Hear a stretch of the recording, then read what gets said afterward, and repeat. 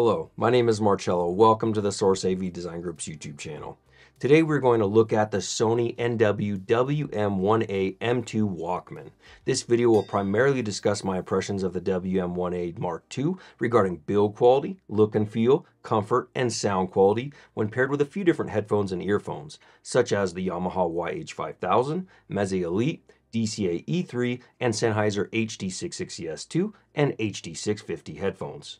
For earphones, I will listen to the Spirit Torino Twin Pulse Beryllium IEM and the Sennheiser IE200 for my sound impressions. With that said, let's talk about the design, features, and tech specs. The WM1A Mark II has impressive features and tech for $1,399.99. The biggest and best changes from the previous model are that the unit is now Wi-Fi capable and uses the Android platform for the operating system. These two changes make this unit a big step up in user experience compared to the original model. You can either use the Android 11 platform for the user interface or the built-in Sony UI if you are listening to the internal 128 gigabytes of memory or a micro SD, SDHC, or SDXC memory card in the Walkman with your own digital files. The Android UI will be your go-to if you use streaming services like Tidal, Qobuz, or Rune Arc with those streaming platforms. There are some significant advantages to going the Android route, such as utilizing the Google Play Store for much more than just listening to music. With a high-quality 5-inch HD touchscreen and the ability to download popular streaming TV and movie platforms like Netflix, Prime Video, YouTube, Hulu, Disney+, and many more, the Walkman is a great portable way to consume video content with high-quality audio playback without having to use your phone if you have access to a Wi-Fi network.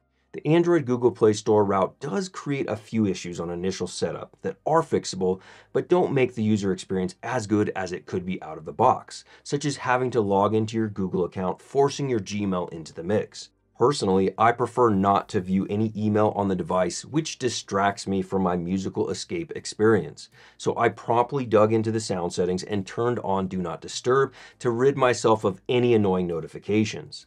While you're there, don't forget to turn on the high-res streaming for the best quality audio. The Google account security measure also requires you to set up and enter a 4-pin code to access the device. This code will lock the screen and require you to enter it again to unlock it after a few seconds. Luckily, I found a great way to adjust this setting in the security screen lock settings, specifically under Smart Lock. This setting allows me to set up trusted locations for access to the device, along with on-body detection that senses if the device is with you and moving, so the screen does not lock you out every few seconds if you do not touch the screen. Once that was set up, it was smooth sailing for me. However, depending on how and where you intend to use the Walkman and your security preferences, you may want to leave the full security features that come standard. The setup is straightforward. You can easily use the WM1A Mark II if you have a smartphone. Using the Android 11 platform was a breeze even as an iPhone user.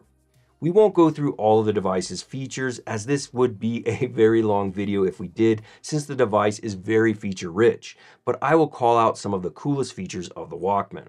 Starting with a killer 10-band equalizer that ranges from 31 Hz up to 16 kHz.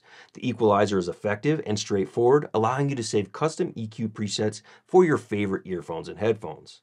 Turning on direct mode will turn off the EQ settings and allow you to listen directly to the internal sound signature of the WM1A Mark II. Swiping to the next screen activates DSEE, also known as the Digital Sound Enhancement Engine. According to Sony, DSEE uses artificial intelligence algorithms to upscale compressed digital audio files in real time. According to Sony, the algorithm is constantly evolving and improving and is especially beneficial for lower resolution formats and CD quality 16-bit lossless codecs, restoring acoustic subtleties and dynamic range, which I did confirm improvements in sound during my listening tests. The next feature is the DC phase linearizer, which according to Sony makes low-frequency phase characteristics more similar to those of a traditional analog amplifier. It is worth experimenting with different headphones to see if you like the change in sound. In my tests, it was a more subtle change than using the DSEE AI engine, but it is a cool option. Suppose you are listening to many playlists with tracks with different volume levels. In that case, you can turn on the dynamic normalizer feature to help minimize the volume differences between songs, but I generally leave this feature off. The vinyl processor feature is pretty cool, and many listeners will love it. It creates a bit warmer and richer sound than the standard sound of the Walkman player. It even allows you to tweak the type of vinyl processing you want, from standard to arm resonance, turntable, and surface noise. It is worth experimenting with this feature with your headphones and earphones to see if it improves your listening experience. The DSD remastering mode is one of my favorites of all the internal listening modes. When turned on, all PCM signals are converted to DSD signals, and other sound adjustments such as EQ, the DSEE engine, and the vinyl processor are not active. Still, many listeners, especially audiophiles and enthusiasts, will likely enjoy this setting. Speaking of DSD, the device is also capable of up to 11.2 MHz DSD native using balanced headphones and up to PCM 384 kHz 32-bit, including MQA file playback. The WM1AM2 uses LDAC, Sony's premium wireless codec, with 3 times the bitrate of the standard Bluetooth tech, and the Walkman also uses Bluetooth 5.0. The power output isn't too shabby for a portable device, outputting from 0.4 to 1.1 milliwatts at 32 ohms for both the 3.5mm headphone output and the balanced 4.4mm headphone output, making it very usable with many fantastic headphones and earphones. However, there is another nifty little trick you can employ in the device's sound settings. When you turn on high gain mode, you can add an additional 60 milliwatts of output from the 3.5mm output, or an additional 250 milliwatts for the balanced 4.4mm output, which really is the sweet spot for the majority of reasonably efficient headphones and some planar magnetic headphones. According to Sony, the WM1AM2 has a frequency response of 20 to 40,000 Hz from both the balanced and the single-ended outputs. The dimensions of the Walkman are about 3.17 inches wide by 5.62 inches high and 0.82 inches deep, weighing about 299 grams. So the device is thicker than most smartphones, but slightly shorter than my iPhone. The WM1AM2's battery life is impressive. When listened to out of the balanced and stereo mini jack, it can provide up to 40 hours of continuous playback for most MP3 files and FLAC 96 kHz 24-bit. For higher resolution PCM and DSD files, battery life will dip. This varies depending on the file type, output jack, and whether the high gain sound setting is turned on. I think it's safer and more honest to say that you will likely see between 10 to 30 hours of playback depending on whether you are driving headphones or earphones or using music streaming apps, video apps, Bluetooth, and a combination of internal storage listening. Even with those reduced playback times, the battery life is pretty solid. If battery life is the priority, you can always listen with easier to drive earphones or more efficient headphones. Lock your screen when not needed and listen to internal digital files without using Wi-Fi or Bluetooth. Let's explore the physical build and some of the internal components the Sony Walkman uses a bit more before we get into my sound impressions. The WM1AM2's chassis is made of aluminum. Large, easy-to-use buttons on the right side of the Walkman are for power on, which also doubles as a screen lock. Then you have volume controls up and down, play and pause buttons, and track forward and back buttons.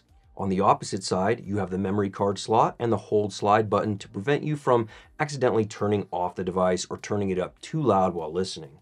On the top of the Walkman, you have the balanced 4.4mm output on the left and the 3.5mm stereo single-ended output on the right, with nice rubber plastic caps to seal the outputs when not in use. Lastly, you have a USB-C port on the bottom for the included USB-C charging cable.